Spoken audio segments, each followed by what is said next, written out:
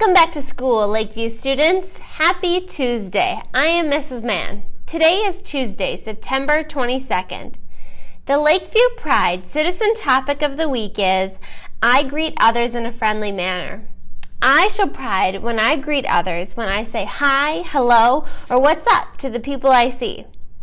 Lunch today is walking taco, fruit, and milk.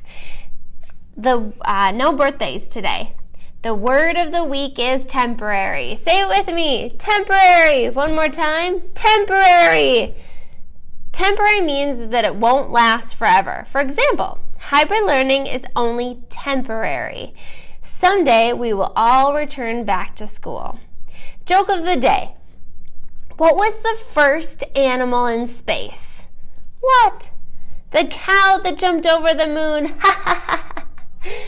All right, boys and girls. Well, today you're going to learn a little bit more about what pride means and how to show that in another place around school. Hi, this is Mrs. Johnson, and I'm here to talk to you about using pride in the health office. So for the P in pride, in the health office means to use manners and to be respectful of other people that are in the health office. The R, responsible, would be to be patient and wait your turn. If I'm helping somebody else, just wait quietly until I can get to you. I, involved, looks like being helpful in the health office. So clean up after yourself, throw away your Band-Aid wrappers and your cups. D, determined.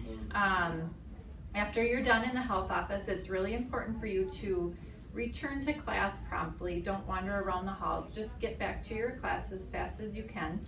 And E is equitable, and in the health office that would look like using quiet voices and kind words.